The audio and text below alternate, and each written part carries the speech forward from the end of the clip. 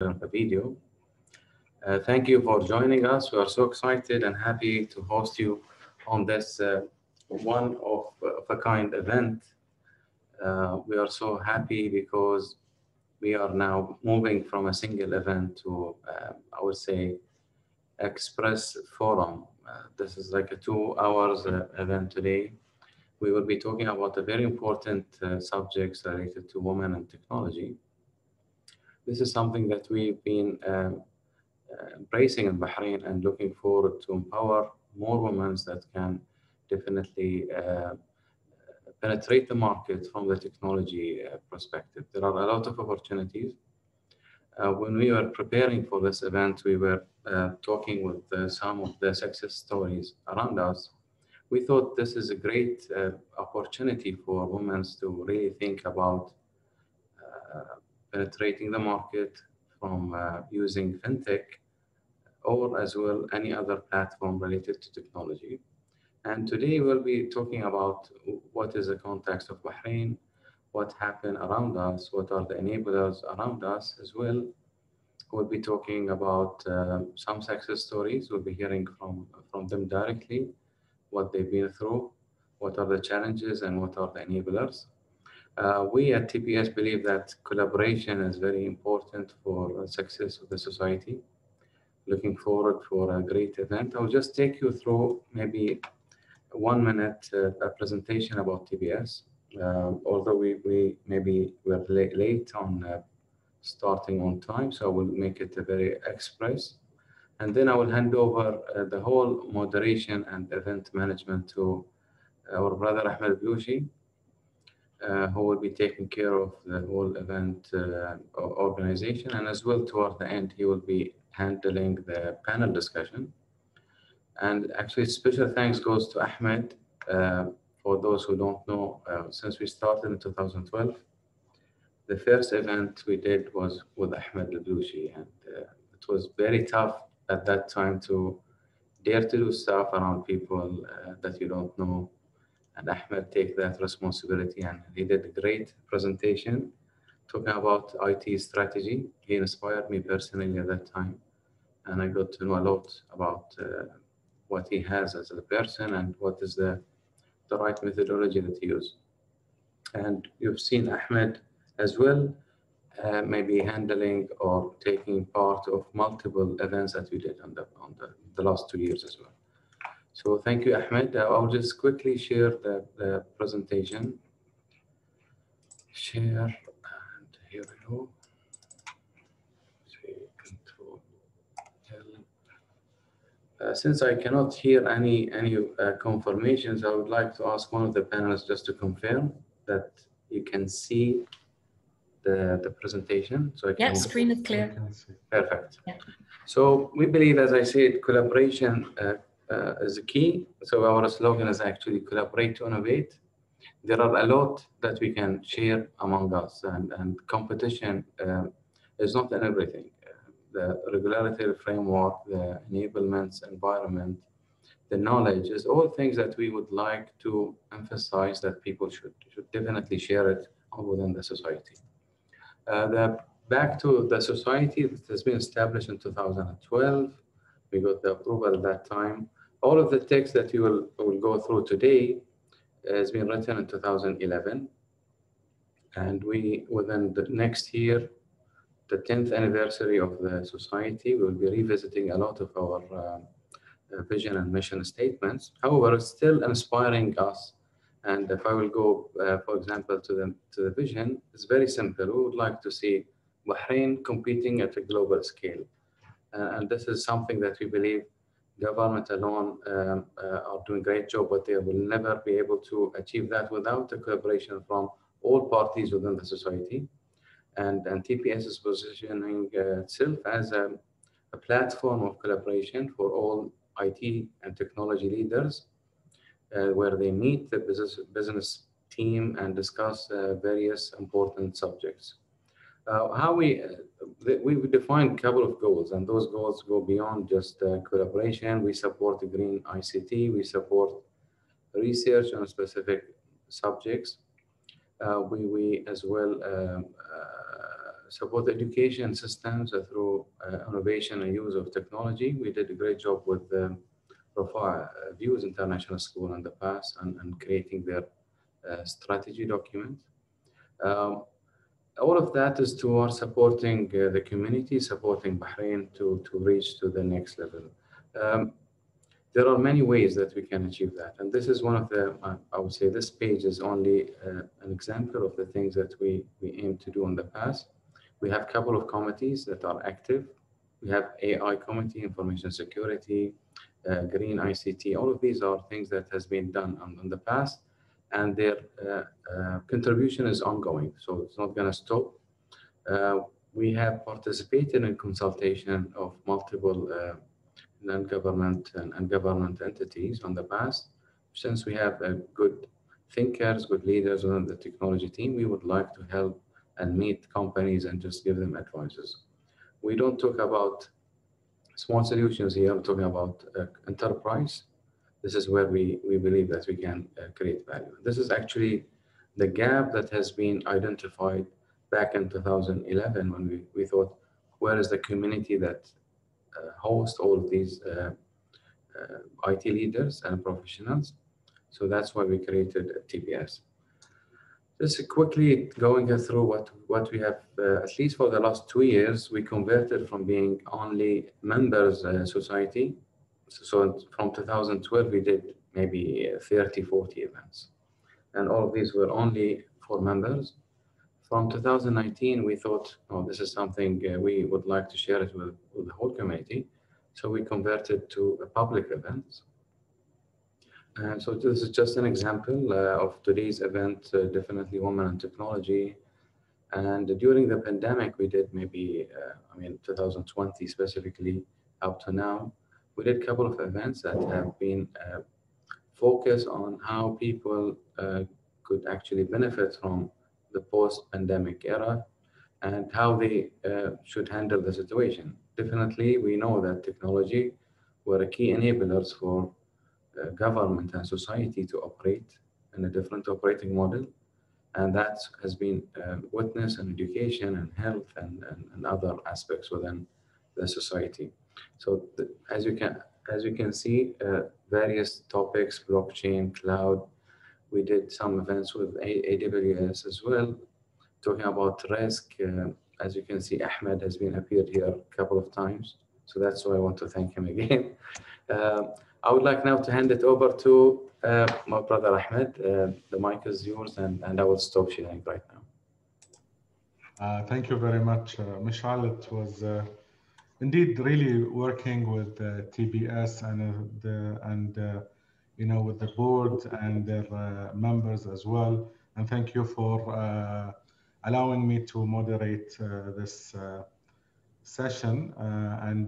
I would also like to welcome all of our panelists who will join us today and to discuss their experience really in the startup world, especially in technology, where technology is becoming a very important aspect in our daily lives as well as in the business area. So the way we'll do it, we have a guest of speakers. We'll allow them to share their experiences, and then we'll have the panel discussion, which will have also the Q&A. So if you have any questions to our esteemed panelists, please, we'll leave it at the end. Okay. So before what we're going to start is, I think we'll start with Amy Vaya. Amy Vaya is the founder and CEO of My Gold Souk. And we look forward, Amy, to listen from your insights and your experience with such a very interesting idea that I really would like to hear more about. Amy, the floor is yours. Hello, everyone. Thank you so much for having me here today. I would like to say thank you also for TBS for putting together such a wonderful event. And thank you to all of the people that have showed up to attend this session. Thank you. So my name is Amy Vaya, and I'm the founder of My Gold Souk. I would like to tell you a little bit about my business, not so much to tell you what the business is, but hopefully to share with you some things that I learned along the way, which hopefully it will inspire other entrepreneurs, and it will encourage you, and it will show you maybe how opportunities are all around us. So I have a couple of things that I would like to share my screen and just show you. So this is a very personal story for me, okay? This is my family photos going back to 1937. My great-grandfather was the first jeweler here in Bahrain. And what you see here is his shop, and then my grandfather's shop in the middle photo, and then my father when he was a young man in his shop. And then there's me at that time. So this really, jewelry was in my blood, okay? And I think I should have told you actually what My Gold Souk does. Sorry, we are a platform that sells jewelry directly from the factory to customers online. But this is the journey of how it came about. So this was very much in my family history. And my father closed his business 15 years ago. Okay. And he closed it because it's a very labor-intensive business. You need people that you can really trust. And after his brother got married and moved out of Bahrain, he couldn't deal with it all by himself. His kids were young, and then we went to college. So he didn't have support. So he closed the business. And I was away from Bahrain for a long time, but then I came back eventually. And then my brother came back, and now we have all our education, and we have some new ideas about the world. And we were thinking, like, it's such a shame that this business stopped, you know, because if my father didn't have that business, we wouldn't even have had an education, right? So we were feeling really sad, and we were thinking, okay, what were my father's problems? And we realized that he didn't know how to modernize the business. And we realized that if we apply the power of the internet to his problems, we would be able to solve them. Right? We broke down the business exactly where were the problems, where were the benefits, what are the good parts that we should keep. And we realized that the shop itself needs to go.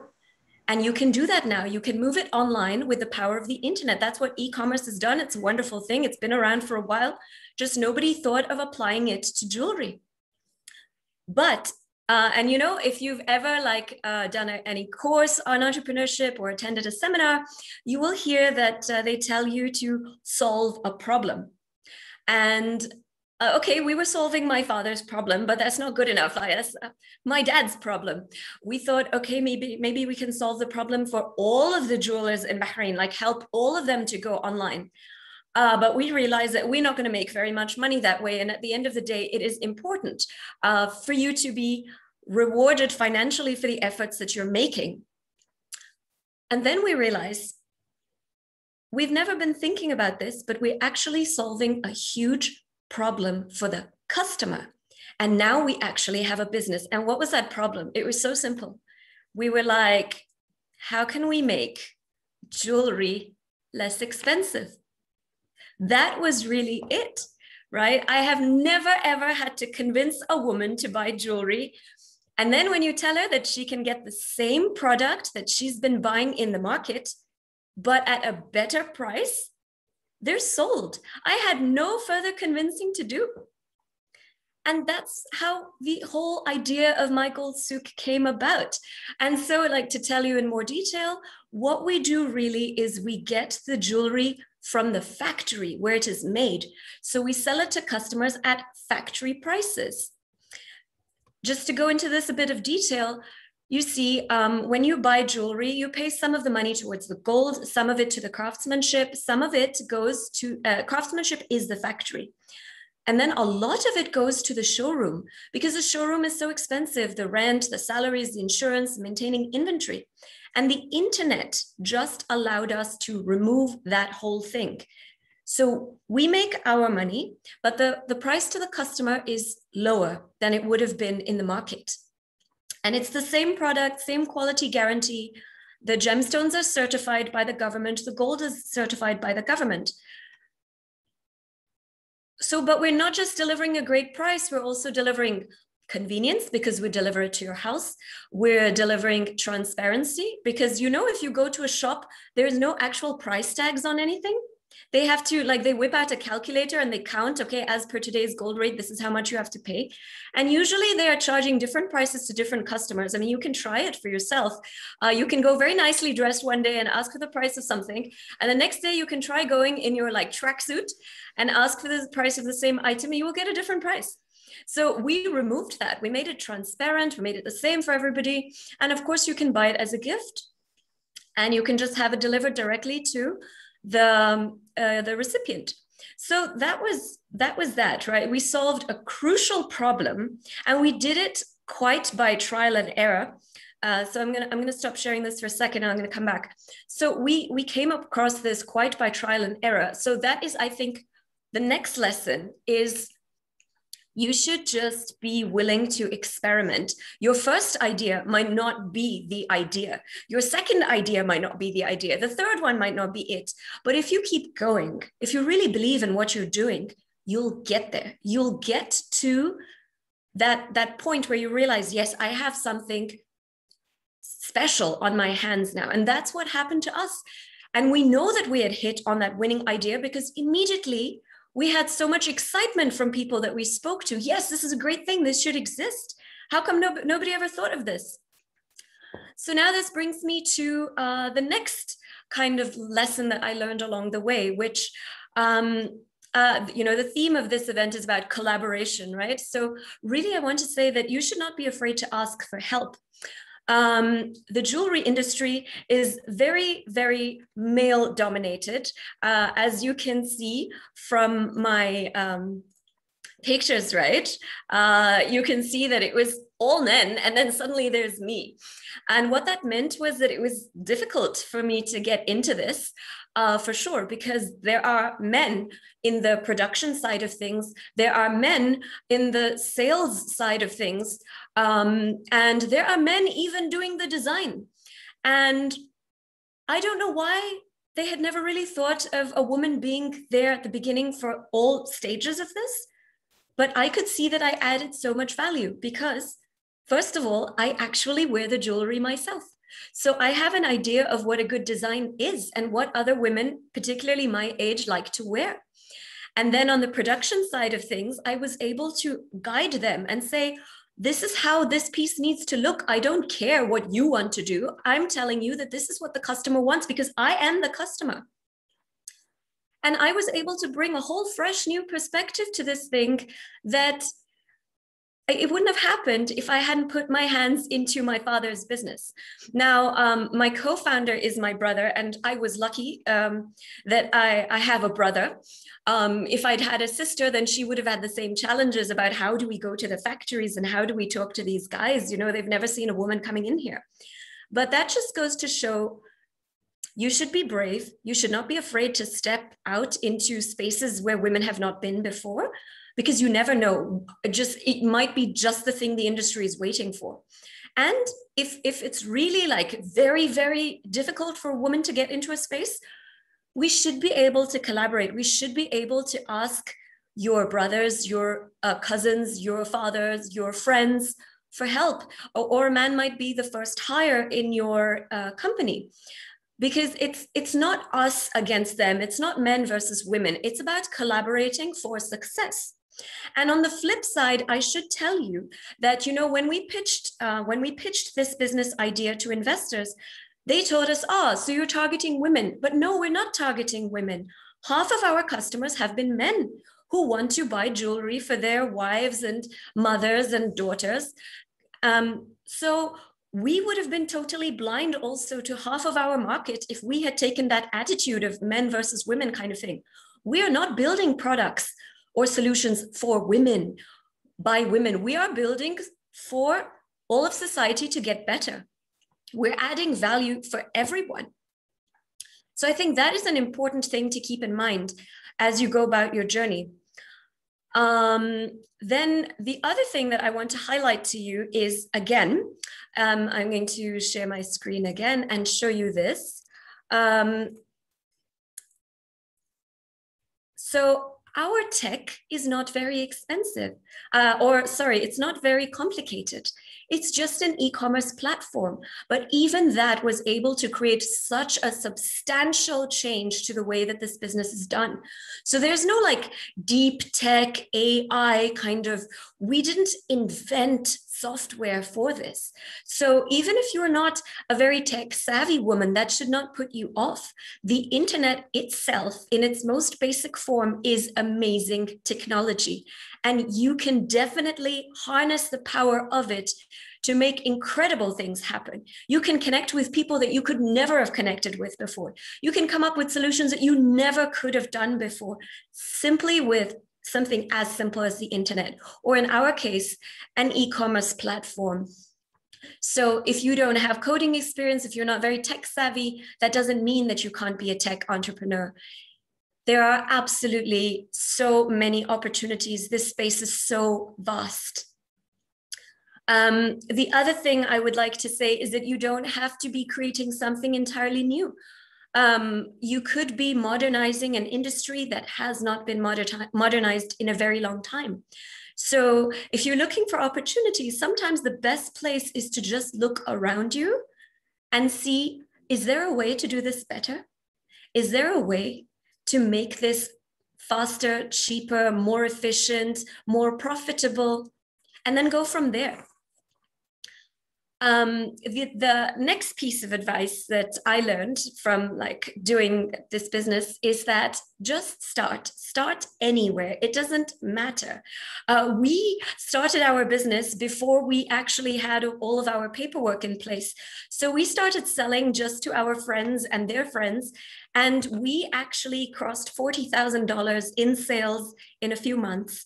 We delivered to Saudi Arabia, to the UAE, to the USA for Christmas presents. We onboarded 3 factories here in Bahrain who are producing items for us. And we onboarded 2 diamond dealers. So we're getting diamonds at wholesale prices, excellent prices.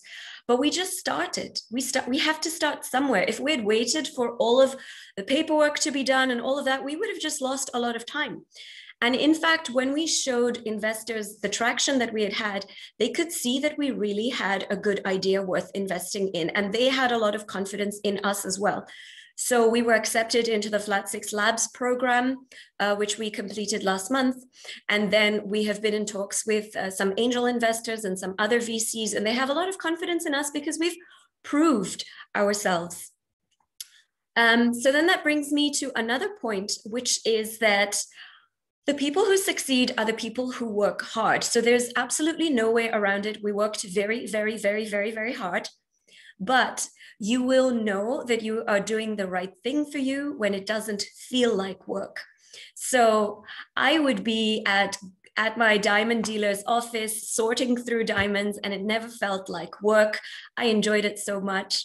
And, you know, in any product, if you sell something to someone and they give you money back, well, the transaction is finished. But in my case, I would be getting messages the next day or the next week. Hey, thank you so much. My wife really loved this.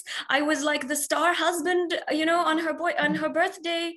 Or thank you so much for doing the engagement ring. My fiance loved it. And you're going to be a part of our special day for the rest of our lives. And that was so satisfying for me. So it didn't feel like work. And you'll know when you're working on something, when it doesn't feel like work, you are doing what is right for you. And then the last thing that I would really like to say is that we don't give enough time for creativity. There's such a focus on hard work. Yes, it's important, but you can't always be working hard. You have to set some time aside to just think, to be creative. Like my brother and I, we had this idea on a coffee break. You know, we were working from home and we were bored and frustrated. You couldn't go anywhere outside. So we used to just go for a daily like takeaway coffee at the drive-through. And we would just talk. And that's how the idea happened. And we kept up that practice. Every time we have a problem in our business, we're like, you know what? We're not going to solve this by just sitting here and worrying. Let's just take a break. And when you take a break, the best ideas come to you. So I think women understand this, but men are understanding this too, because I've read a lot of productivity articles, which, the best entrepreneurs of the world, they set aside some time each week to just think and read and be creative. And I have found that that has been very, very useful for my business.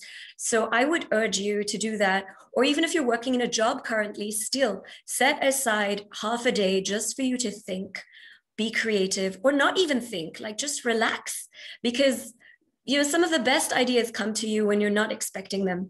So I would just like to say thank you so much to everyone for your time. It has been such a privilege to speak to you. I hope that you got something that you can take away from this, and that some of my experiences might help you on your journey, and good luck to all of you. Thank you very much, Amy. A lovely presentation, especially how you use a simple technology to disrupt a very ancient business model. Thank you, Amy, and we'll have to discuss this more at the panel discussion. Now, all the way from Kuwait, we have Noura Askar. She's the founder and CEO of NotaryBox. Noura, the floor is yours. Hi everyone, Assalamu alaikum. Alaikum assalam. Just to double check, you'd like me to just talk about the journey and a bit about NutriBox and how I became a tech entrepreneur? Yes, please. Okay. So I'm actually a clinical nutritionist by degree, turned health tech entrepreneur. My journey began in let's say 2013. So my brother and cousins are actually the partners and owners of Talabat before it got acquired by Rocket Internet. And I used to always go to Talabat HQ and spend lots of time there, and just being inspired by the startup culture and about just product design, UI, UX, the different aspects of building a business. Tracing a bit earlier than that. So I graduated from my postgrad in the UK. I came to Kuwait very young, 23 years old, and built the nutrition department at one of the top private hospitals in Kuwait from scratch. So it was sort of an intrapreneurship, let's say. So there was no department back then, and we built it, turning it into a top operating profit center and getting it accredited. And my journey into nutrition began from there. I used to witness a big pain point from all the patients and people that I used to see at the clinic, at the hospital, and during my conferences abroad. It got me thinking, and I kept on seeing the same thing over and over again. I'm a problem solver, and I love solving problems. 2013, I co-founded a startup that was like an urban juice bar before the trend started in Kuwait or in the region, where instead of going to a pharmacy, you would go to a juice bar and you would have science-backed recipes that would help you get better or become healthier. So I thought this would help solve people's problem. And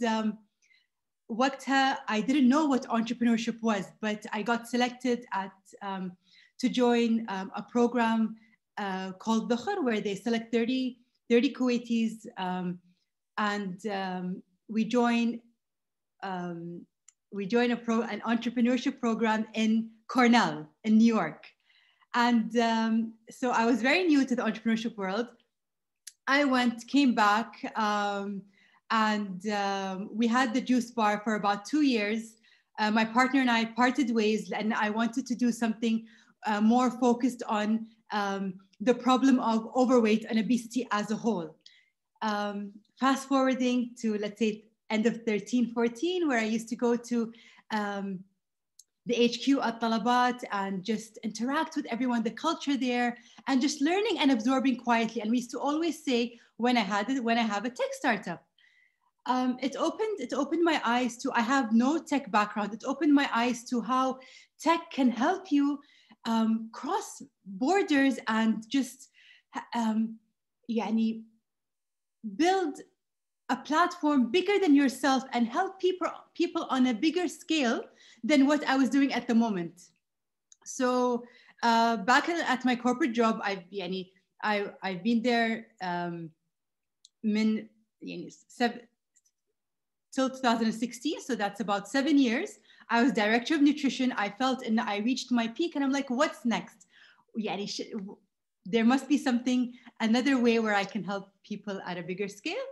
And 2016, I resigned from my corporate job, which was a very sort of a safety net, and decided to enter the techpreneurial world to enter the world of tech and build NutriBox from scratch. Back then, I've been exposed to the ecosystem. 2015, we got selected to, NutriBox was still an idea. We got selected to as finalists at the MIT Pan-Arab conference. It's an event where you apply, then they select idea stage startups, social startups, and seed stage startups, let's say. So that was my first venture, 2015, into sort of getting my hands dirty and writing out the idea. It was just pen on paper, a lot of a lot of just inspiration from the problems that I used to see and ways of solving it. And we got selected as finalists. So I believed in the problem. I'm in the solution. I was passionate about the problem that I was solving. فقلت إن نورا, just give it a go, give it a shot. That was 2015, 2016, end of 16, I resigned, and I started the journey, scouted out developers. Keep in mind, I had no tech background, so I did a lot of research, a lot of reading, and it taught me how to become resourceful. I found a tech sort of a tech team. They were Eastern Europeans in Dubai. We went backwards and forwards, building the architecture together. They helped me with the design, and it was going to be this huge platform that would be a marketplace and would help people find healthy food around them. And at the same time, they would have a nutritionist with them in their pocket, and so many different features. Back then, I didn't, it was an idea. I didn't know the feasibility. So the developers suddenly said that, Noura, this is too big. We cannot do this. It cannot be done. This was Jan 2017. You have to be resilient. So I believed in it. وقتها إن as well, Talabat was just acquired, right? So it just gave me sort of that inspiration in anything is possible. And I used to see the hard work and dedication and commitment the team used to put in. It inspired me to just move forward and give it a go. So I searched for, I went out and scouted developers online, and it was a company, and we began building NutriBox from scratch. And I like to get my hands dirty. So I like going down to the nitty gritty of things and finding, understanding how things worked. So throughout that journey, I became tech savvy and dealing with developers firsthand and getting my hands dirty throughout the journey, not just giving them sort of the features and letting them develop it. That empowered me and helped me become a stronger techpreneur. So a lot of people used to tell me, Noura, what are you doing? You're a nutritionist. What are you doing in tech? You don't know what you're doing, and you're not going to succeed because you don't have any background. You need a CTO. And finding a CTO, that sort of journey of finding your core founding team is difficult. And it's like a chicken and egg situation. So should you wait for your team and then start to build, or should you build and then find your team throughout your journey? So that's what I did. I went ahead and I built. I learned myself, and we built Nutribox. So we built the architecture together with our team of engineers, back end, front end, systems architect, and Nutribox was launched beta version, very close beta version, 2018. And it was a two-sided marketplace where you have nutritionists and multi-specialty nutritionists and sort of like a database, or let's say a library of healthy food that you can find around you, curated to you and your health needs. That was end of 18. We launched sort of small beta. We got accepted into our pre-seed program at one of the top accelerators in the UAE called Shira. And this is where sort of the magic happens, and it helped me hone in on the customer journey of Nutribox and sort of tweak the product to be deliverable as a first version of Nutribox that can actually go to market, and users would understand the core value that we're offering. Fast forward to February 19, we launched, and we grew organically from there. So Nutribox is self-funded. We have a clean cap table, and we entered the market. Everyone was excited, whether it was users or our team as well.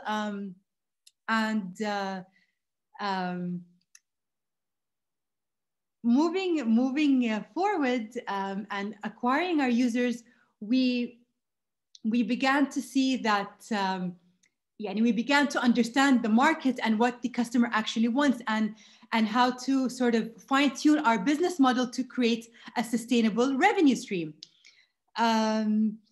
Moving to it's quite a deep journey. So going back 2017, we were actually selected as the top 10 startups by Zain Great Ideas. So we went to San Francisco and the UK to attend an accelerator there. So we were startups in residence. That was 2017, before I established Nutribox and got it licensed and set up the whole company in Kuwait in mid-2018. But that was 17 December. I hope that everything is sort of making sense.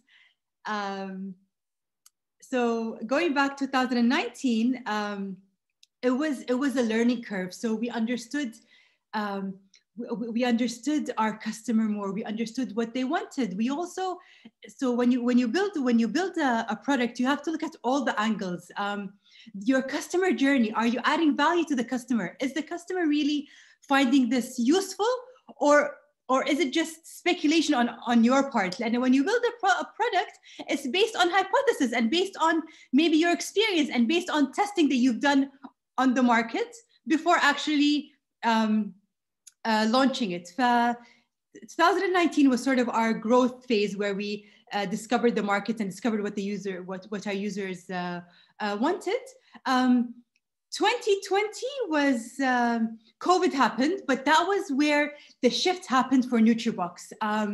We were able to help 750 users in total, active users, transform their lives. We partnered with one of the top banks in Kuwait, Bank Bobyan, where we helped 500 individuals and their families improve their immunity through a holistic program that we developed at Nutribox, an immunity boosting program.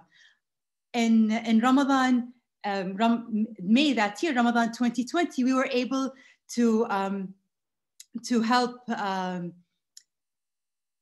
100 plus people from the Arab world lose a collective of 400 kilos from their weight, and then after that we had other sort of campaigns and community campaigns and initiatives where we began to actually acquire paid users.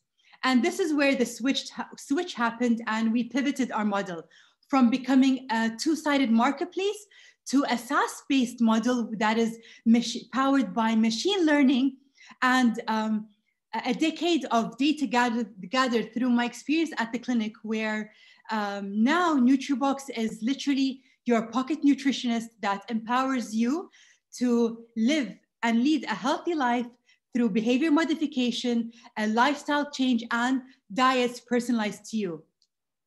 So it's been a very rich and deep learning curve to date. Where we're launching our new pivot, inshallah, this Ramadan, where we have a Ramadan challenge coming up. And the beauty of NutriBox is that it's border agnostic. So our users are currently from all around the world. Saudi Arabia, we have a couple from the US, and that's the beauty of the platform. And we made that pivot into a SaaS-based model. And what we realized with NutriBox, it being a marketplace, the barrier to entry was very low. Yani instead of using my industry expertise and product expertise for NutriBox, we created a marketplace that anyone else can do. So with the SaaS-based model, we utilized our own, our team's USP to create something that will really add value to the end user, to our customers, and give us sort of that scalability and to just scale across the region. We're bootstrapped up until now through grants that we won through our accelerator, our pre-seed and seed accelerator with Shira, and regional competitions that we won as well. We now have a solid team, and NutriBox is raising our first seed round. What I learned throughout the journey so far is, let's say our journey is just beginning now, in that anything and everything is possible. You just have to learn the ropes as you go along, and not let anyone put you down or tell you that it can't be done. And 2 years ago, I would not have thought that I would be here in Bahrain now, we just won the Startup Bahrain competition. So we've moved here in Bahrain to set up our regional HQ, and we believe it's the perfect environment and balance to grow and scale a startup sustainably, and to become a global startup.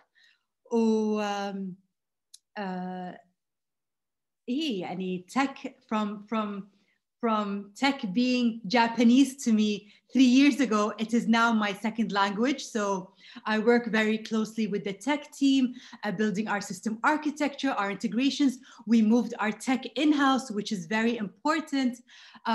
Because we're bootstrapped, we've been focusing on our tech stack, our technology, and our product, rather than our sort of marketing, let's say. Our marketing has been very organic. Which is why our growth has been slow but steady. And now that we have found our product market fit after a deep and rich journey, which is how I believe it's supposed to be, and the milestones that we have reached, keeping in mind that we're bootstrapped, have been very large milestones. Now we're ready to raise our first seed round, which is a very small round that we need, to be honest, between 300 to 500K US dollars, to just enter the market and grow NutriBox into the vision that we have it to be. So one of our competitors are global in the States, is actually valued at $1 billion US dollars right now. And with our market knowledge and our industry expertise and our really great engineering team, inshallah, we believe we can actually make that happen. And يعني that's sort of us in a nutshell, I guess. And any sort of snippets of advice I would say to any female entrepreneur or any entrepreneur that would want to, that is I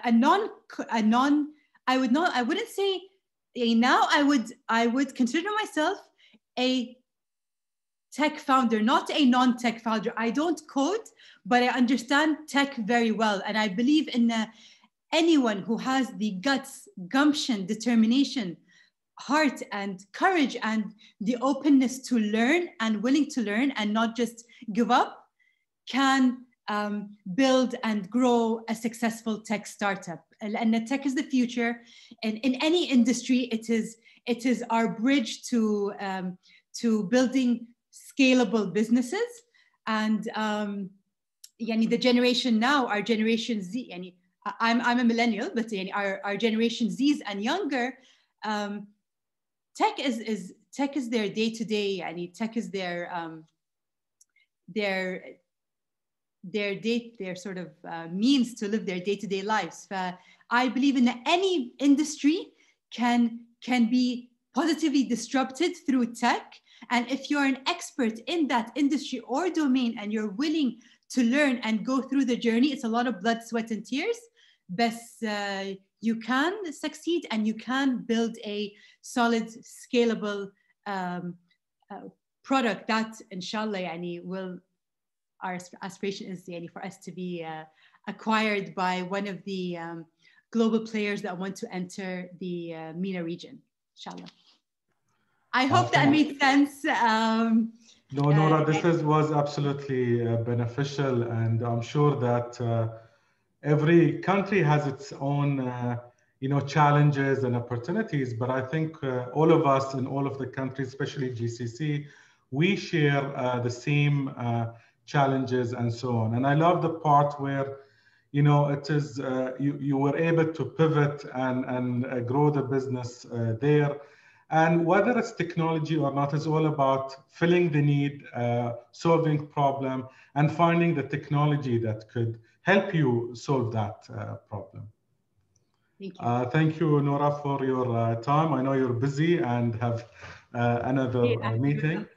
Thank you very much. Thank you very much for having me. Inshallah, it was our pleasure. It's nice to have colleagues from Kuwait joining us. And as I said, it's all the same challenge, and hope we collaborate and share experience. We're actually, صراحة, we're setting up our regional HQ here in Bahrain.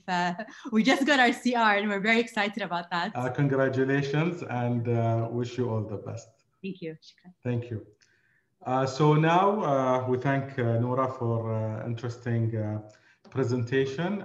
Now we will, I would like to introduce Hana Al-Tarif. She's the Senior Executive of Tech and Innovation at Bahrain EDB. But most importantly for today's presentation, she's the founder of Darasni. Hana, the floor is yours.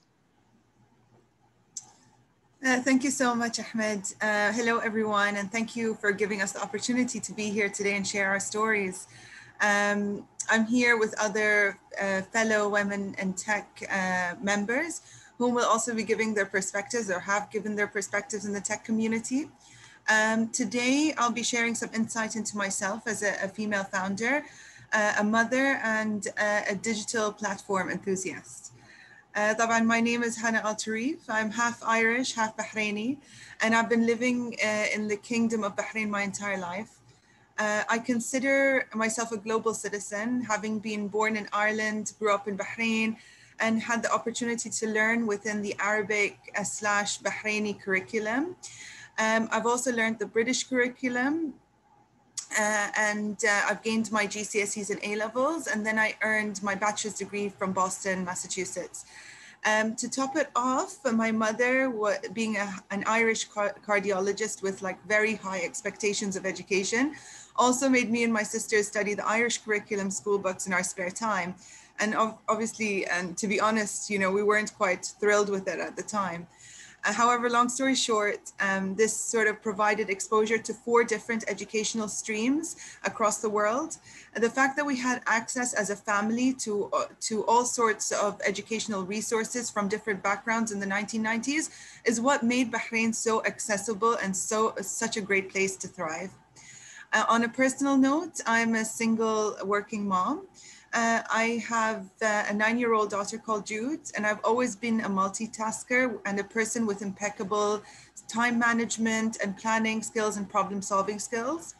I used to work in banking within the private sector, and now I work with the Bahrain Economic Development Board, Bahrain's Investment Promotion Agency, with the main strategic objective to create jobs for the citizens in our country.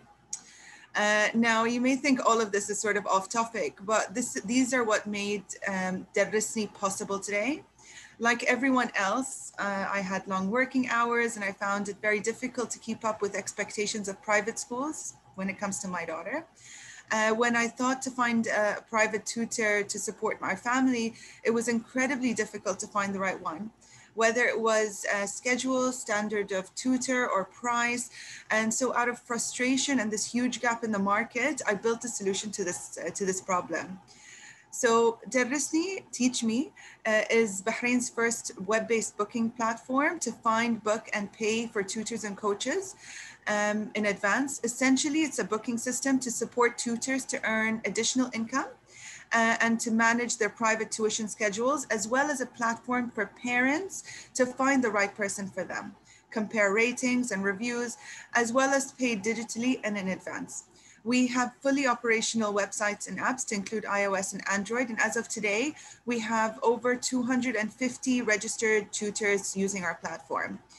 Derrisni has been operational for just over 18 months now and earning 10% margin on every transaction. We have successfully completed just about 4,000 bookings and with just above 5,000 hours in total.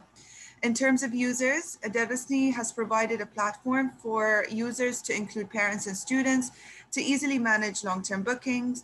With simple search features, parents and students are able to book a private tutor or coach using just a few clicks. And the last I checked, it was about a minute long to include the payments.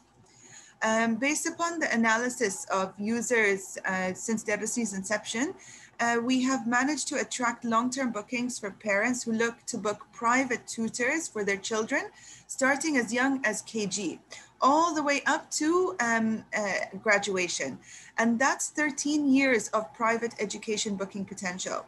We already had first-year university students to return to us to book reputable tutors to support them with their private sessions all the way in London, Dubai, and Portugal to support with their digital lectures. We are on this journey to put Bahrain on Bahrain startup on the international map. Like every other company, it's super important to support our local community and give back. Essentially, what we've done in Derrisni is digitize the process to provide larger benefits for unemployed teachers to grow by accessing a larger international market. For instance, what we take pride in is that benefit to the unemployed. On that front, our top unemployed teacher has managed to earn over 12,000 BD since she's joined Derrisni community. Her name is Miss Ala, and there are so many more like her. Of course, we started out as a booking platform for physical tuitions in Bahrain. And since COVID-19, we pivoted to include digital sessions. So all our physical ones were moved online. This brings up the pivot element, right, in tech. Just like everyone else, we had to pivot and implement digital video tools and are continuously upgrading our platform to reach global users. Some of these features have been implemented already to include courses offered by institutes, free resources, which is a library of educational videos. And of course, in-house communication tools are being implemented as well as we speak. We're also upgrading our iOS. We felt that the iOS wasn't going, to the max. So we've just, beginning of this year, invested in a new iOS app. So hopefully that will also be able to provide those features in an international audience and in a better way. Our intention is to grow Darasni to become the leader of web-based booking platform for tutors and coaches all around the world, physically and digitally. I didn't want to bore you with numbers, but in terms of opportunity, the private education market in MENA and the GCC region is estimated to be about worth about $11.2 billion. And that's just a start. Private schooling is also growing substantially. There's huge potential for Bahrain and the GCC. We have global plans, and with the Kingdom's educational stakeholder support, we hope to reach that goal. So I encourage all female founders, entrepreneurs out there with great ideas to sort of embark on that journey. We know that it will come with a lot of hardship, but with drive and perseverance, extraordinary companies can be born. Thank you so much for listening, and I'm happy to answer any questions at the end of the panel. Thank you, Hana. Very interesting. We already have some comments from our attendees that the Rasni is a lifesaver. Excellent. So already we've seen the impact. Thank you, Hana. And obviously we'll have more questions later on in the panel discussion. Thank you so much, Ahmed. Thank you, Hana. So we'll move to the second part of the our web event today. And in the second part, we'll focus more about Fintech, given its importance globally and especially in Bahrain. And before we start, I just wanted to set the scene and give you a very high definition on Fintech in order for us to have a more better discussion, and especially for our audience who are not aware of that of this domain, to have a better understanding when our speakers talk about their experiences in Fintech. So if you just allow me a second to share my presentation. If the moderator could allow me, please, to share my, allow control to share my presentation.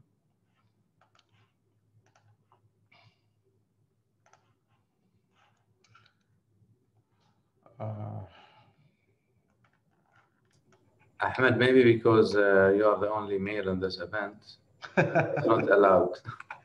Okay, it's not fair, but okay, I'll at least I will maybe just set the scene. No need for slides. I'm sure our speakers will have more insight on the domain. So, what is Fintech? Fintech is short for financial technology, and it is mainly concerns about the use of technology to provide innovative banking or financial services for customers. So typically in the past, financial services were only offered by the banks. Now, with the availability of technology, new startups came and used this technology to provide a better services to the customers, sometimes even without the need without the need of going through the banks. So there are very known domains of Fintech. For example, you have payments where you can send money to each other. Things in Bahrain, for example, Benefit Pay, this could be considered as a Fintech. We've also seen a lot of crowd lending and crowdfunding, where if someone like any of us here would like to start a business and I don't have funding, I would go to the people crowd and fund me to start my business, or in case I need to lend money to do something, I can go to the crowd and people and give me money instead of going to the banks. So it's a very promising industry. Bahrain is a hub in Fintech, where I'm sure this is a good segue to introduce our next speaker, which she'll give us more insight about this. So my next speaker is Yasmin Al-Safar. She's the manager of financial services at the ADB. Yasmin, the floor is yours.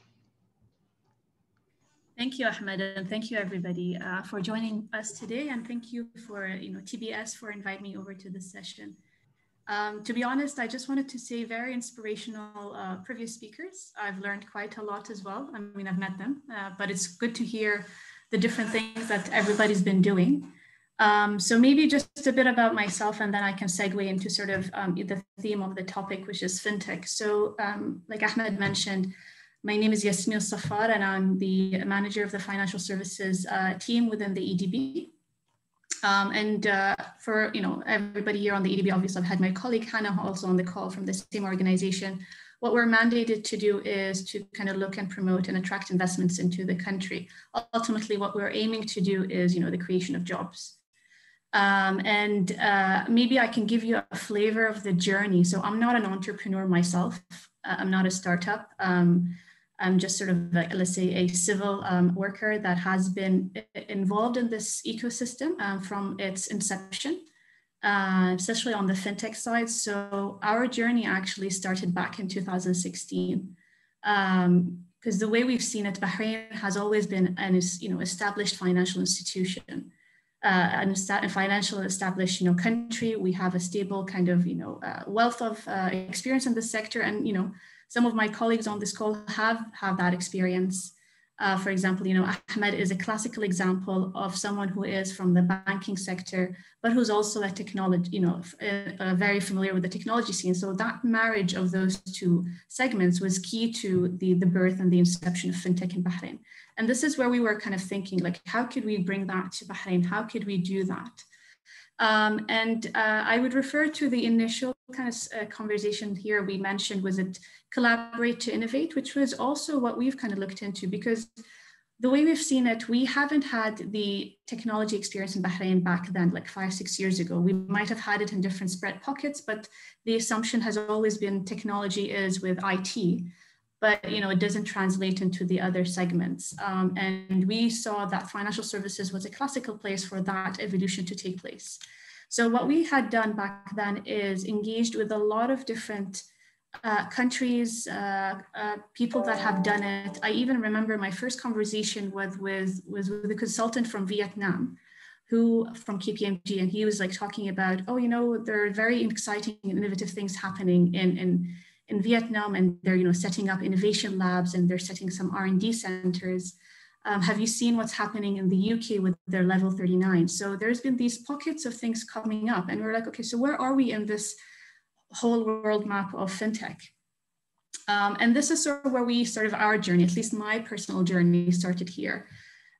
So traditionally what we've been looking at is working with, traditional financial institutions, the brick and mortar banks, the brick and mortar kind of investment companies. But later on, we've delved into the different fintech subsectors, which my colleague Ahmed kind of alluded to, which were the payment spaces, the crowdfunding spaces, Bitcoins and cryptos. It's been sort of things that have been popping up, blockchain. How does all that connect into each other?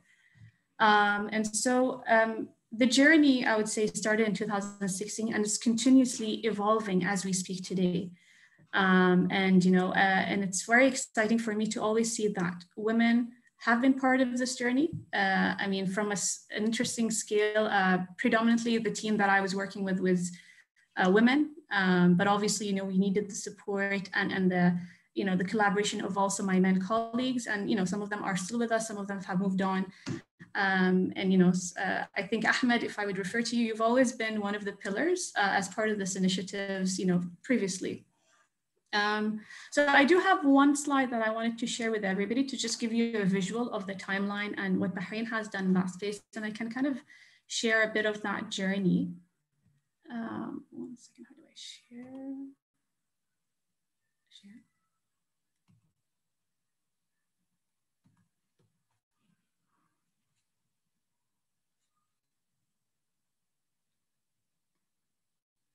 So this is a quick snapshot. So the way we've seen it is obviously, because it's financial services and it's technology, there has to be a marriage or some sort of understanding of what are the regulatory requirements that would kind of come into place. What are the infrastructural needs? Who needs to be part of this journey? Who needs to be kind of onboarded? And we've been very lucky in Bahrain to have obviously a single regulator, and a regulator that was keen to embrace putting Bahrain on the map as a fintech hub. And so the journey, like we've mentioned, and it's not only within our central bank regulator, you have to have the right infrastructure. The essence of why Bahrain was a financial hub was because of our telco infrastructure was very strong. That back in the 70s, where things were quite turbulent in the region, things have shifted from Lebanon to Bahrain, and then Bahrain was created as a financial hub. So the wealth of the experience has here, but it's always been around infrastructure and the technology we've had. We've been very big in innovation. We've been always leaders in pioneering things. And this is pretty much a testimony to the journey that Bahrain has embarked on. So in 2016, there was a national telecom plan. The Bahrain Regulatory Sandbox was launched by the central bank in 2017 to support the startups and the fintech players. A fund of funds has been launched in 2018. Obviously, the infrastructure has always been continuously, developed. So electronic transfers, electronic communications, everything has been trying to move into the digital space to all support the ultimate aim and vision of digitization across the multiple sectors. But fintech obviously is one of the key pillars that I've been involved in. And it's quite a wide spectrum. There's a lot of different financing activities or financing. So you would see how digitization really affects everything. So, any platform or any technology or any of these existing models that we currently are aware of can be done technologically. And that obviously saves you scale, cost. And, at the end of the day, it's the customer's experience that matters. Having a satisfied customer that is able to possibly, open their bank account from home is always, a great option. And I think with COVID, we've seen the need of this, and, just going to the supermarket these days or any stores and having your contactless method of payment is just, it's beautiful. For me, it's something that I've seen grow, and I've seen it becoming, a reality. As early as 2016. But I mean, the effort that will take place and all of the stakeholders that have been involved, it's all about, sharing your experiences, comparing notes, collaboration, the issues that you might have as an individual, as an organization, or as a country are pretty much the same elsewhere as well. So it's all about how you can engage and how can you kind of, arrive at the end point collectively together. Obviously, there are people that will win, some people will lose, but ultimately the aim is how can we have a more kind of like a better world? How can we have these services? And I think the previous speakers have kind of alluded to a number of very interesting concepts of that technology does help us support. We're seeing very big spaces in terms of data analytics, artificial intelligence within the financial services space. I would encourage you to also kind of check what the central bank has been doing themselves. They are part of global regulator kind of, they speak to each other, they compare notes. Bahrain is part of the global fintech network. So, in a sense, also, if you're a fintech that can be accepted into Bahrain, you could have the opportunity to also operate or test somewhere else. That is part of the network. There's been a launch by the central bank of something called FinHub 973. And if everyone's not aware of it, I would encourage you to also check out on it. They're currently running out a hackathon on RegTech, which is a new space that's emerging in the sense of how does compliance, technology, and the banking and the regulators need to kind of meet up together. What's the role of blockchain? How can that translate? And I'm not a technologist by any chance, but through the experiences that you kind of meet with all these inspirational people that you actually get to speak with, you see the simple ways that you can use technology and the complicated algorithm, quants ways that technology is being used as well. And so maybe just sort of just kind of like a word of what I've experienced myself is this is a really interesting space. There is definitely scope for more development, for more opportunities. And I know some of my fellow speakers that will be speaking afterwards will be sharing their own personal experience of how they've managed to use the current infrastructure and the ecosystem that is currently in Bahrain to kind of move forward. There's been the launch of Bahrain Fintech Bay as well, that has been supported and supporting sort of by the industry. So we are in a very, I mean, at least I'm in a happy place where I see, you know, individuals themselves and organizations themselves actually doing sort of activities and projects within the fintech space. There is also a Women in Fintech initiative that is currently led by the Supreme Council of Women. And the idea is to encourage, you know, women to participate in this space. I'm not going to claim to be, you know, there is inequality in things, but obviously, you know, certain sectors are dominated by certain genders. It could be for various different reasons, but it's always great to see everybody having a voice in whichever field that they want to kind of, you know, either excel in or work in. And, you know, this cannot be done with sort of having one umbrella. It has to be a collective effort, support. And I think the current Supreme Council of Women also has men members as part of that as well. And one last point I would encourage you, I just actually got to receive an email. It's great to see how many people are looking to encourage the space to, you know, further develop. So I think the US Embassy are currently running also a program called, I think, Women Tech Founders, where applications are open and, you know, you get to sort of work. It's Google powered, and I don't know if maybe people on the panel are already aware of it, but the applications are open. I would encourage you to check their websites as well. So there's quite a lot that is happening. Personally, my background is purely in economics and financial services. I did a degree, undergraduate, sort of an area around entrepreneurship. And when I remember my university days, how I studied in the US, and it was everybody, you know, they had R&D centers within the universities. They always had these innovation labs. You know, you work with a professor, you work with colleagues, and you're always trying to innovate and think of ways to simplify things. And the university I went to was Johns Hopkins University, was very well known, obviously, for medical, but they were also known for applied sciences in the health department. So what I kind of saw when I was in university is the meeting of technology with health. You know, data analytics, all of that lot. So it was really inspiring back then. And it's great to see that Bahrain is also part of that development as well as a country. I'll leave it here and then maybe, you know, allow Mohammed to kind of segue into the next session. Thank you. Thank you, Yasmin. We were very proud to see how, you know, EDB in collaboration with other government entities are really positioning Bahrain to be in the front, and especially in fintech and so on. We are much more advanced in other countries, and we are actually helping other countries in establishing their hubs and so on. So thank you, Yasmin. You've set the stage for our next speakers, where they are CEOs and founder of their own fintech businesses. So the next speaker is Kawthar Al-Gallaf. She's the founder and CEO of E-Jam'iyya and another business called We Say E. Kawthar, the floor is yours. Please go ahead. Bismillah ar-Rahman ar-Rahim. Hello, everyone. Thank you for having me. I'm a proud member of Technology and Business Society as well. It's a great pleasure to be here. I can reflect on my background first. Basically, I come from Management Information System background from Bahrain University.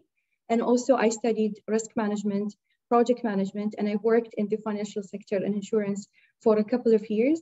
Then I moved to doing projects in the community service, and it was focused on the health awareness and all of that. Me as a person, I was a leader since I was in high school, and I love inspiring people and, you know, start working on things, and I accept challenges. So that made me take a decision a couple of years back that it's time for me to start my own business. I will share with you now the presentation for my fintech. But before that, let me just elaborate on the two projects that I've been working on. It's not only for the fintech. I'm a CEO and a founder also in We Say E, which is a company that provides basically virtual services for events. And we are organizing this event, and we are really glad and happy to be part of it. Actually, E-Jam'iyya is a very simple concept. It's a concept that we have in our tradition and culture. And gladly, I was working on this for the past 2 years. It's a bit challenging, but thank God we won the award of Fintech Hackathon by Benefit in Central Bank of Bahrain.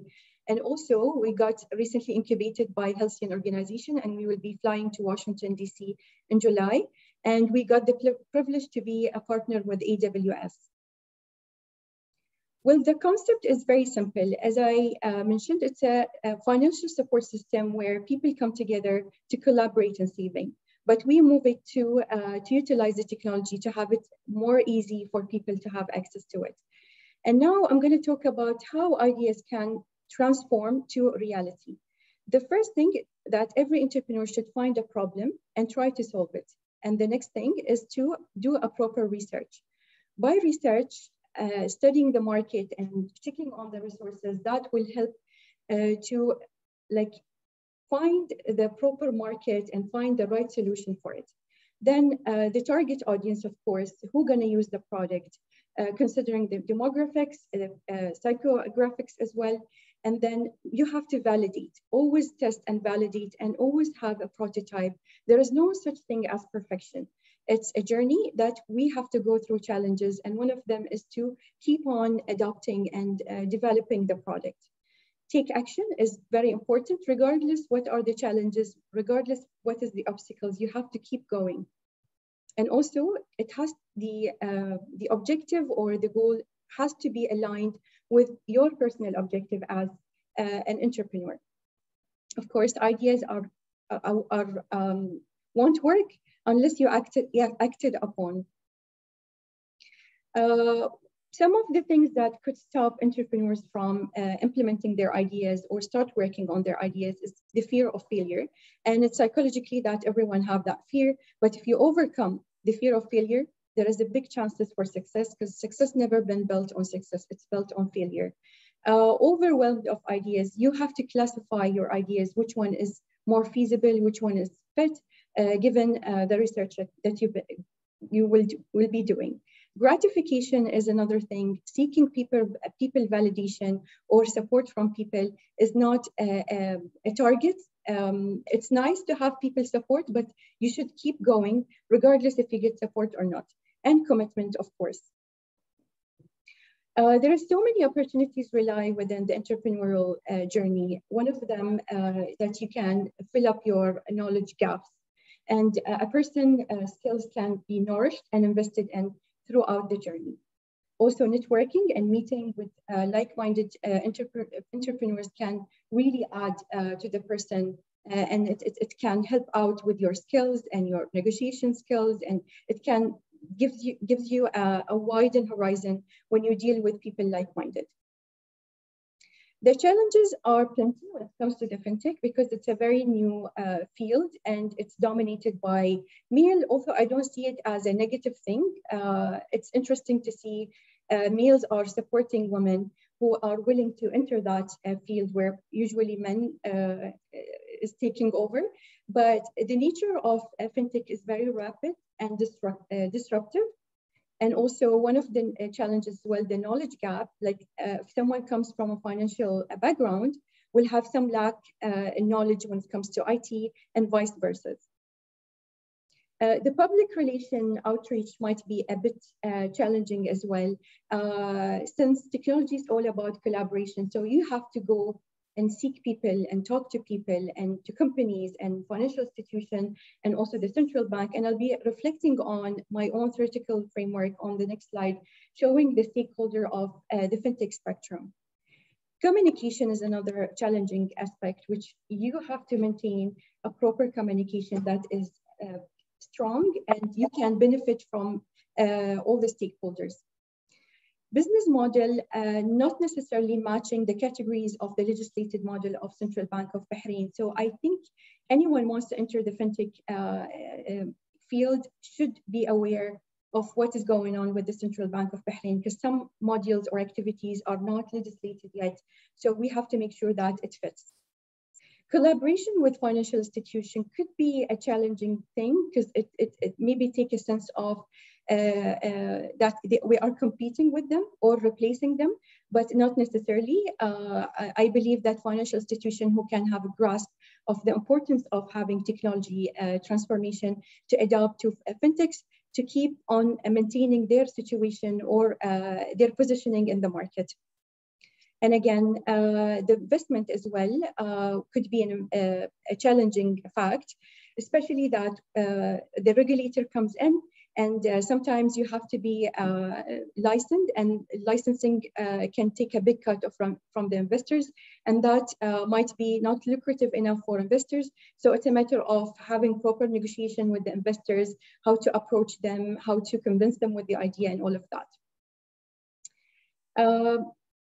This is the communication KPIs, and basically this is a theoretical framework that have been created, given that I won incubation with Bahrain Fintech Bay after winning the award from Central Bank of Bahrain and Benefit. It shows basically a circle of communication and what's inside, reflecting the fintech spectrum, which is, you can find the Central Bank of Bahrain, the compliance regulation sandbox is where the rules and regulation is set. And then you can find where the ideas come in from the participants and entrepreneurs, where opportunity zone is actually intersect with the ecosystem or the organization culture of the competitions. And also then we move to the assessment, where the entrepreneur can assess their product or their idea with their knowledge, skills, their financial, legal, coding, and negotiations, where they have to enhance their skills within that mentioned skills. And then it can be nourished when you get incubated through human capital, which is building the team, having proper leadership, networking, and also through mentorship. Then it moves to the validation, where you ensure that it's validated and you have your prototype and all of that through the community, through the network, public relations, support group. And I emphasize that it's very important for every entrepreneur, because it's a bumpy road, to have a support group where they care about your mental health, because sometimes you go really excited, sometimes you get disappointed, because there is internal and external factors that can play a role. And then the exposure, which is where you come and pitch your idea and product to the investments, either international or local, and also investment facilitator. Then it moves to adoption. And the adoption is a bit challenging, as I mentioned before, having a proper financial institution who can adopt your fintech, and they maybe invest in your idea as well. And I would mention as well banks, insurance, and Terabat gateway for the open banking fintechs. Then it moves back to the approvals and licensing or whatever required by Central Bank of Bahrain.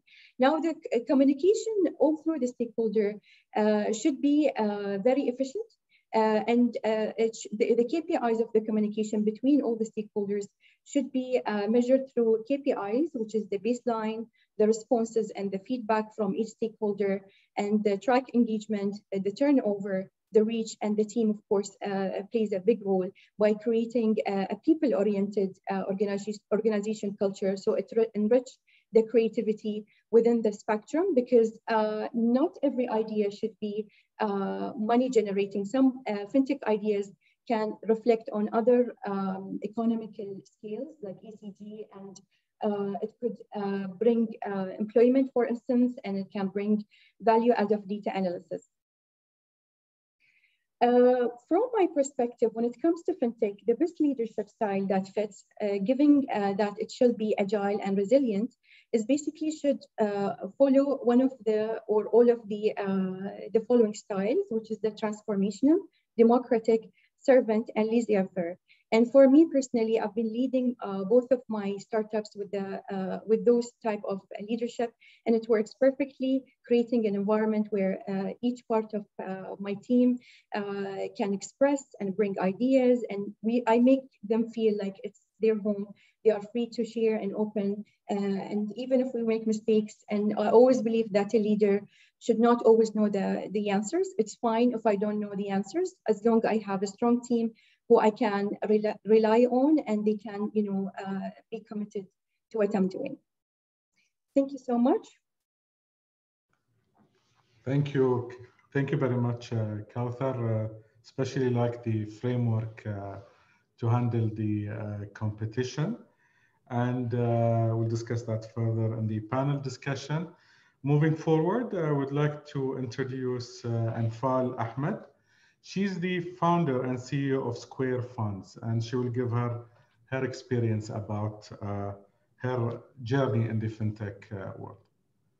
Thank you, Ahmed. Thank you for the introduction.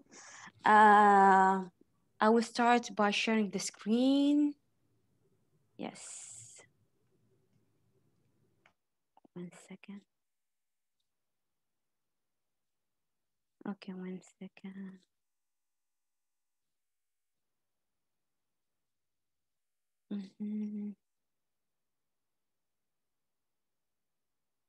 Okay. Okay, thank you so much, everyone, for having me. Hello, everyone. My name is Anfal Ahmed. I am the CEO and the founder of Square Fund. Square Fund is an online financial advisor powered by the artificial intelligence that provide optimal investment proposal to investors. So our journey started actually at the end of 2019 when we entered the regulatory sandbox as a robo-advisory aggregator service provider. And inshallah, this month, it will be the last month, and we'll graduate from the sandbox and we get the license.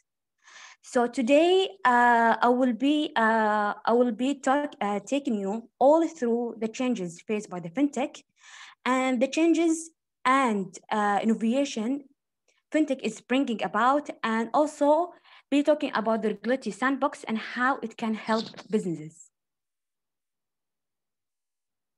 Okay, so the challenges faced in fintech, we have noticed that the financial industry in MENA has reshaped with an explosion of technology, innovation, globalizations, and changing consumer expectation as well.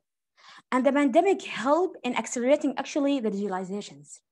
So the challenges, it faces all kind of businesses, okay? But today I would like to highlight for the top challenges I feel fintech facing are, okay? So the first one is actually the growth and scalability issues.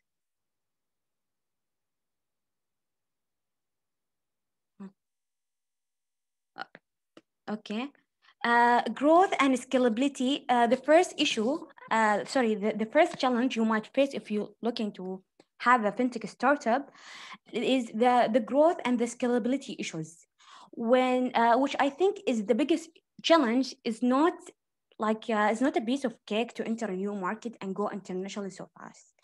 If you take the example of the popular social media app like TikTok, okay, it's very easy for such a social media platform to go viral and make the operation relatively easier. Otherwise, the fintech have to adhere to each country compliance and regulations, and is very restricted. So for the fintech company, expansion typically relies on developing local banking relationship, along as the cumbersome process that heavily stagnate the growth. Okay, then let's move to the second challenge, which I think is the anti-money laundering and the KYC. Okay, most of us, we know what is anti-money laundering is the set of the procedures and law and regulation designed to stop the practice of generating income through illegal actions. So fintech and any kind of money service businesses are subjected to harsh level of securities.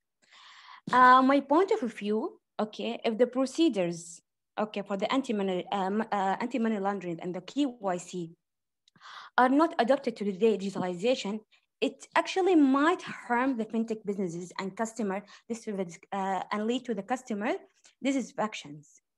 Let me give you an example. Okay, till today we have Bahrain Borsa or Bahrain Clear is asking for the original customer document for opening a new investor account.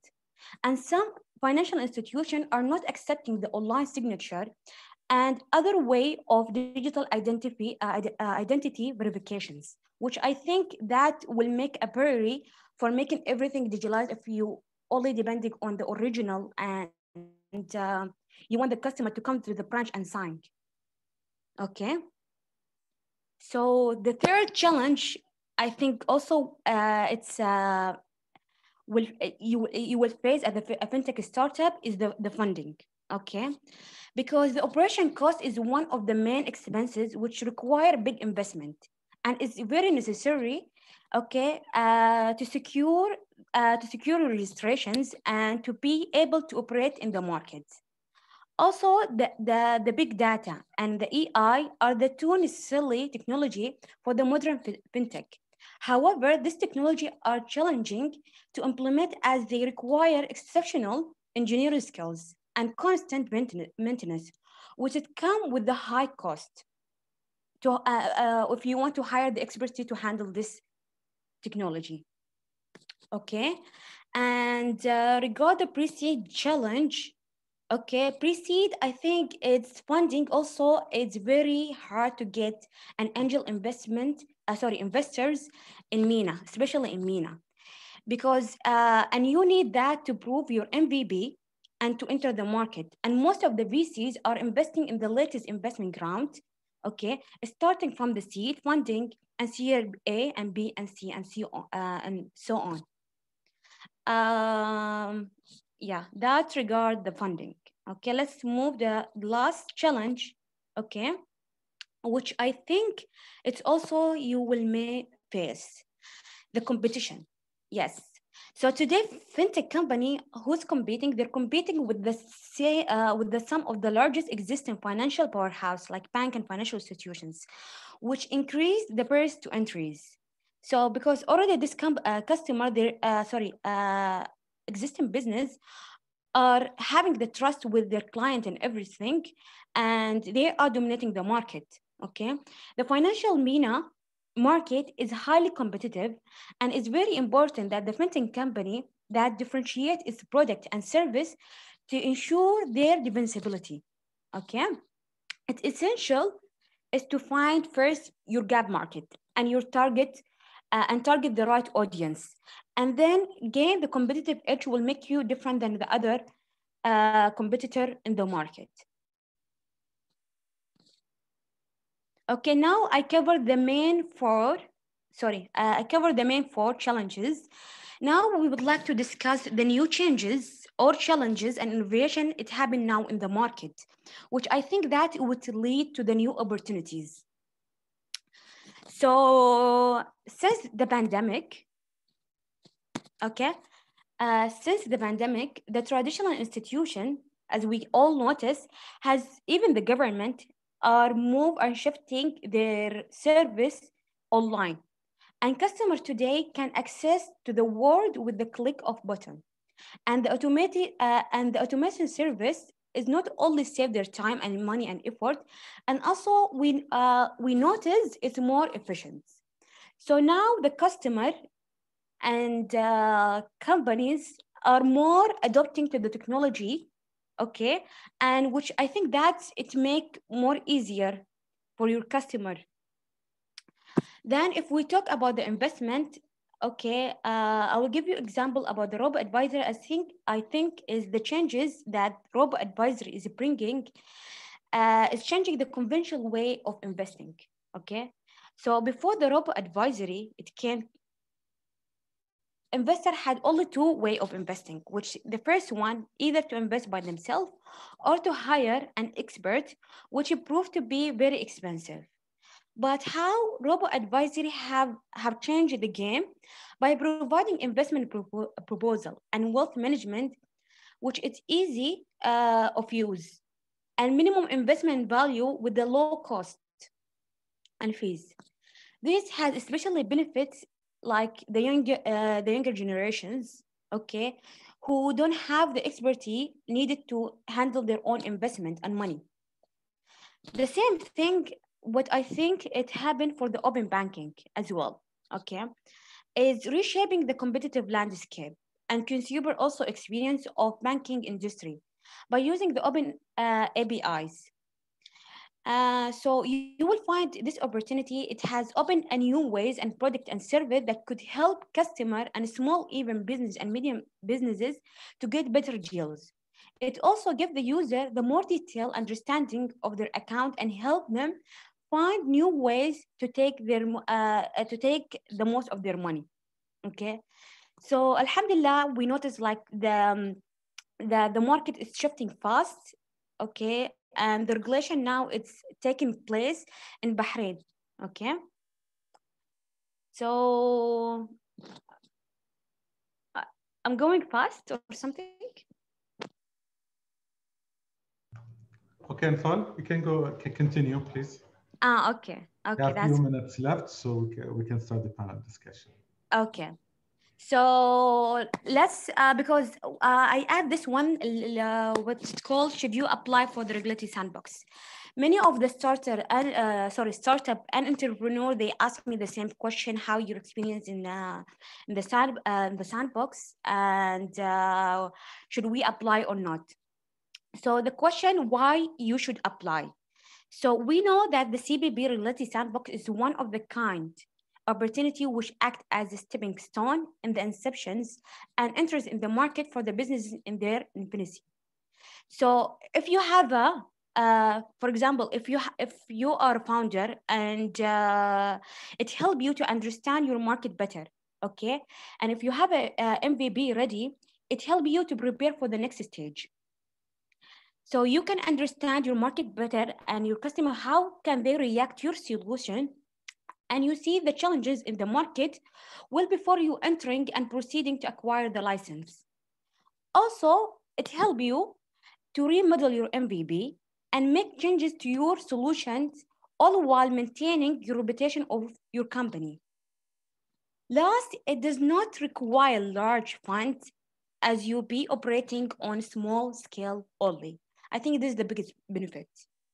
Okay. So the last thing why you may not need to apply. Okay. If you already have solution tested before and you have well established locally or international business, then instead of going to the sandbox, you can obtain the license directly. Or you want to enter to the market and your competitor has only the same solution on in the market. So in this case, entering the sandbox, it will not be beneficial for you. It's better to go for the license directly.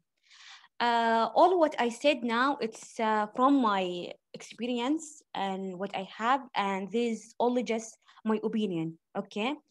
And of course, regard the sandbox and everything, you can go contact the regularity theirs and ask the team from the sandbox. They will help you, of course. So that, I hope I cover everything. Thank you for your time.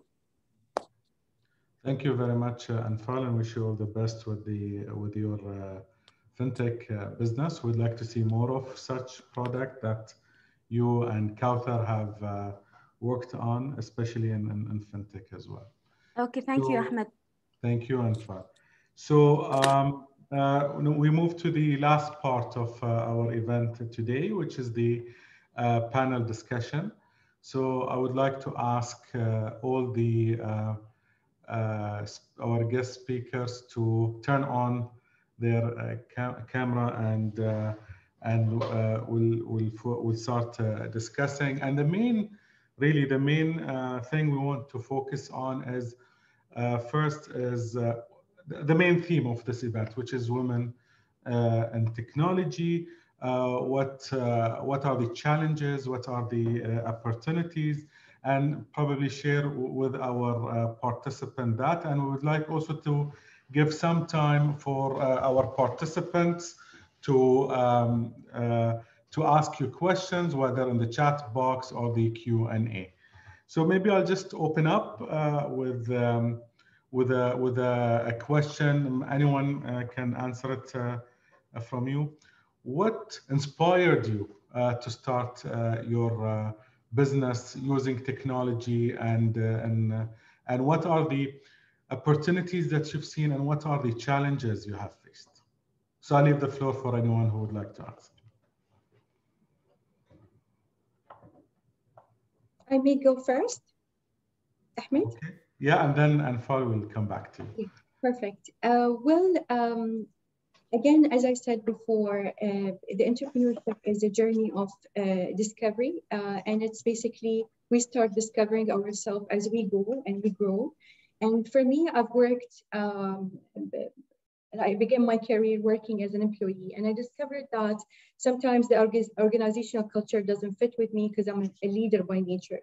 So I believe I want to create an environment where I can lead people to creativity, and it goes sometimes that it's micromanagement, and talents are been buried because we are not heard or something. So this is one of the reasons. And the other reason is I'm up for challenges. I enjoy taking risks, and I believe that it's something that in all entrepreneurs that we're seeking risk. Put us there. We want to be in the middle of challenges, and we figure out things and we bring solutions. So creativity is part of it as well. Being so creative, getting bored from routine, doing the same thing for a long period of time, or repeating the same thing all over in years, is something that is will not add to any person character or knowledge or enhance the career.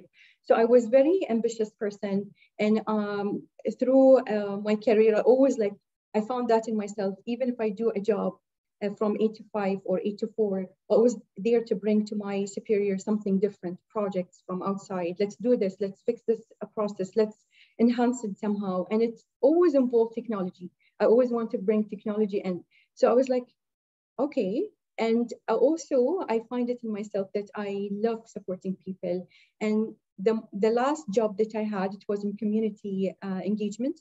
And I was running local and international projects when it comes to health awareness. It's either in Bahrain or outside Bahrain. That was the Royal College of Surgeons of Ireland. And I discovered that I enjoy it best. And I spent so much hours in volunteering and, helping out people. And I always wanted to do something that helps community. And my Fintech is basically, it's creating, and it's designated for, the social segment. And also it's for the community. So I was thinking, why not to bring people together to support each other financially, instead of going to the bank and paying a very high interest, while we can utilize people assets where they can support each other. And the slogan of Jam'iyya is together more. So basically I come from my own intentions, and it reflects me as a person, and it's my personal objective that I want Jam'iyya to support anyone in Bahrain. And I have a vision that today we can start Jam'iyya with someone from Europe or from the US. So this is basically, it comes from me as from a personal perspective. Thank you, Kauthar. And Fal, if you would like to answer this question. Mute.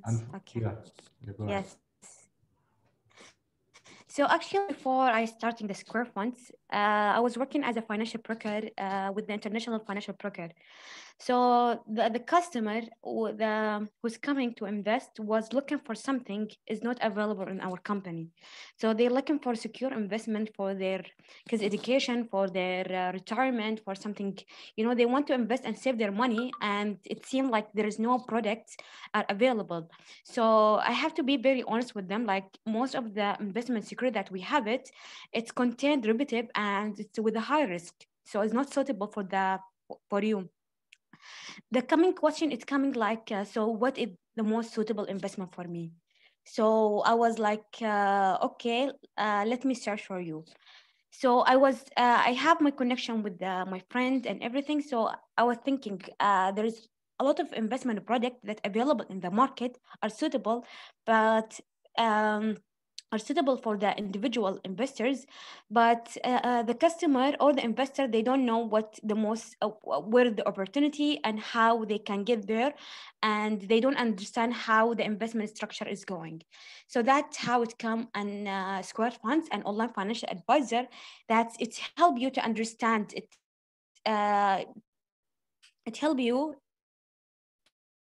to get the optimal investment opportunity online, and you can manage and plan your investment and financially online as well. That's it. Thank you, Anfal. Amy, Hannah, if you want to touch base on the challenges, opportunities for women in technology, anything to add? Yeah, I would like to add one little thing, actually. Well, I don't know how little it is. It depends if you know this or not. Because in my experience during my startup days, I would say that there's a lot that's available within our ecosystem that people don't know about. And so you embark on this journey, right? And you have this idea in tech, and you have that push and that drive and the resilience. You're getting in there, but in some cases you sort of don't know where to go. So what I like to tell my friends, my colleagues out there, that the startup community in Bahrain is big. It's very mature, actually.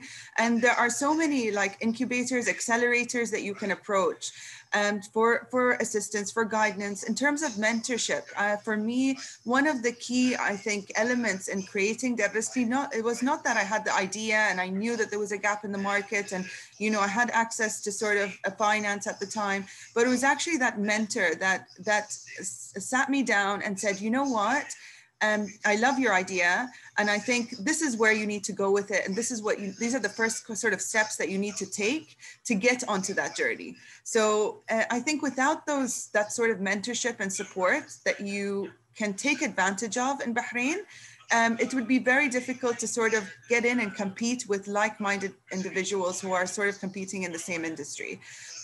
My point here being is go out there, network, get to know your fellow friends, your fellow colleagues, go on LinkedIn, get in touch with people. Even here, just looking around at the speakers, Amy, I know you, and Fal, I know you. Kauthar is my partner in crime this year in terms of the Halcyon women's program.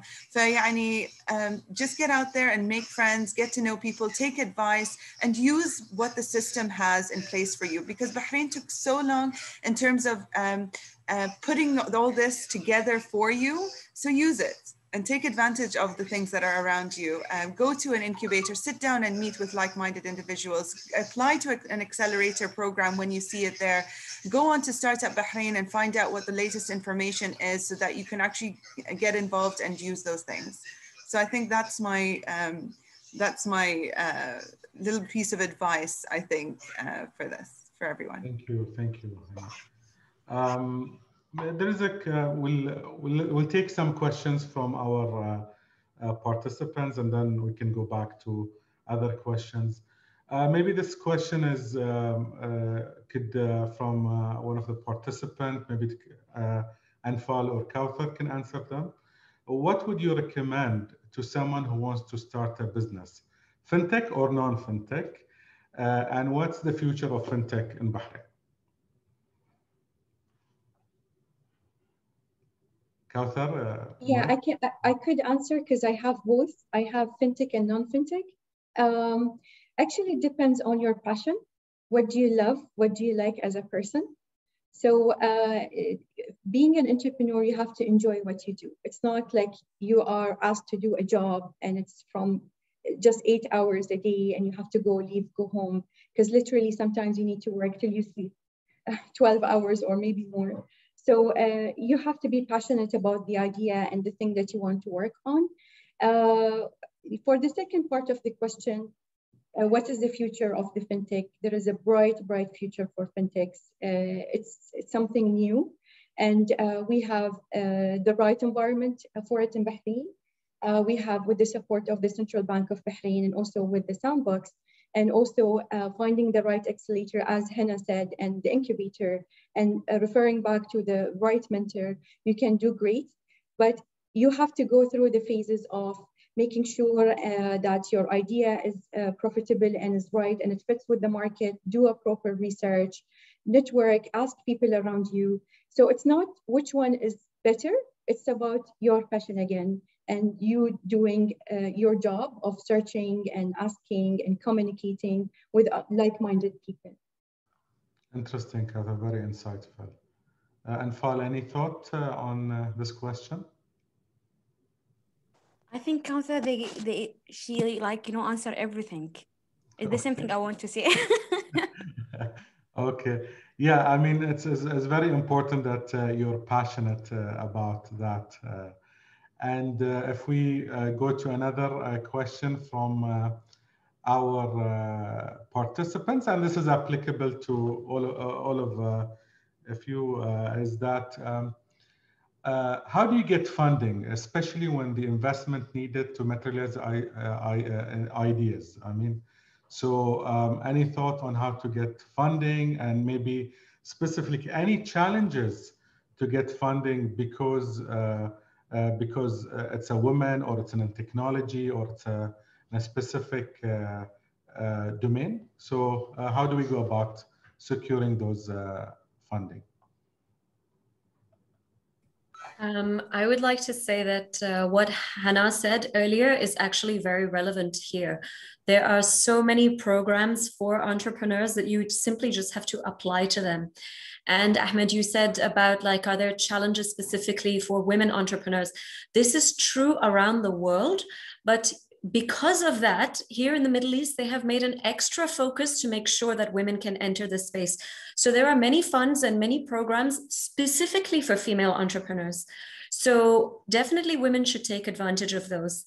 But I also think it's important that you should just start at like a beta level of your idea, whatever it is, rather than blow out all the stops.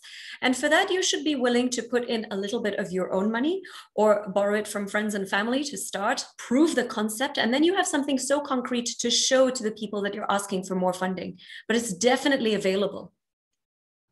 Or we can use Kauthar Business Jamia to collect some money as well.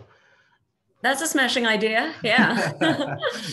One of the purposes is to support entrepreneurs instead of we go seek a little amount of money from investors while they take a big cut in it. When you have the right team, you can all collaborate, then you share the company share between the team. Yes, indeed, it's there and it can support the same concept that you just mentioned, Ahmed. And I would like to add to what Amy said. Some entrepreneurs, they just look locally, while there is international firms who can also fund projects globally. So I would recommend as well for anyone. And money is never been an obstacle. If the idea is brilliant, it's great, it will bring the money, not the other way around. So people need to know this, because sometimes they put a burden like, oh, I don't have the funding, I don't have the money. Just keep on pushing for it, start working on it. And when the idea is perfect or it's brilliant, the money will come. It's going to be a magnet. Okay, thank you. I'd like to add something, Ahmed. Yes, please go ahead. Just very quickly. During my time when I first started Darrisni, I had another idea. And I just thought, let me go and check and see, the viability of this. So I pitched it to Step Saudi, and I managed to win even before I even did anything or even was looking into creating this MVP. It was literally an idea stage. It managed to win, I don't know whether it was $5,000 or $10,000. So my point is, take advantage of these competitions that are around you.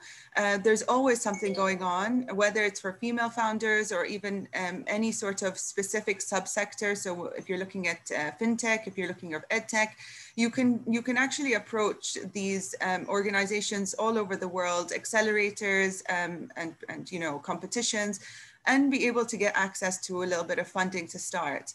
Up until recently, I know that Tamkeen had an MVP program, so they offered up to 10,000 dinars to actually create your idea for the startup. I don't know if it's still going on now, but I know that Tamkeen have just revamped their programs.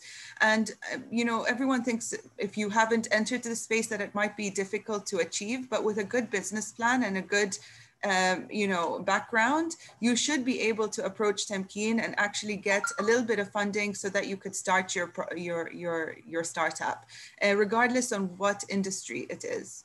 That's a very important point for people to be aware of, and to actually take that step and going through their application process and seeing how much or how, even in terms of wage support schemes, you can always take advantage of something that the ecosystem has built in there to support you.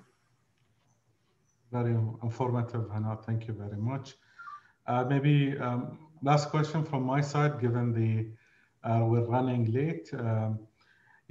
As a father of two daughters, what's your advice to parents like me to nourish my daughters and to become entrepreneurs in the entrepreneurial world and Fintech? Any tips? I do. Being an EdTech platform, I can tell you so many different things that you could do. Number one is hire a private tutor from Darrisni. Get some art classes or whatever from there. But you know, joking aside, there are so many programs for kids. I was looking at even in coding recently, there's a company called White Hat Junior that was in the news as well, that get children to get introduced to coding, and then they would actually be selected after building their MVP, their app, and to be able to pitch in front of Silicon Valley investors. You know, that's the amount of support that is there for children. In terms of getting them interested in, there's an amazing academy here called Fab Lab. I don't know if you know about it, but they could get, you know, involved in building mechanics and IoT sort of platforms. And you can do that extremely early. In age, and get them just sort of interested in these things so that you can prepare them for when they're older. Thank you, Hannah. So any last remarks from our esteemed panelists before we conclude? I would like to add to Hannah, because I'm a single mom as well. I have a daughter, she's 12. I would recommend that you read a book called Poor Dad, Rich Dad. And it's very rich. It gives like a nice, insightful tips of how we can raise our kids in a way that we, you know, enhance their confidence. And maybe you start giving them some cash, see what they do with it, and you know, just give them that space where they can express themselves. It's very important. Thank you for that. Okay, so I think that brings us to the conclusion of our event. I think the organizers will send a link, a survey link for our participants to answer. And I would like to take this opportunity to thank our panelists. We meet today at the backdrop of Mother's Day yesterday, and it was a Women International Day. And this is very important for us as a society to be inclusive and really collaborate with each other to not only to empower women, but to empower our society, which is very important. I would like to take this opportunity to thank Mishal, the chairman of TBS, to allow us this platform to share experience and to talk about this important topic. So thank you very much for all the participants and attendees to this, and special thanks for our esteemed panelists. Thank you very much. Thank you. Thank you for having us. Thank you. And wishing you the best of luck on your tech journey. Thank you so much. Thank you. This was a wonderful event. Thank you, Amy, for being part of it. Thank you.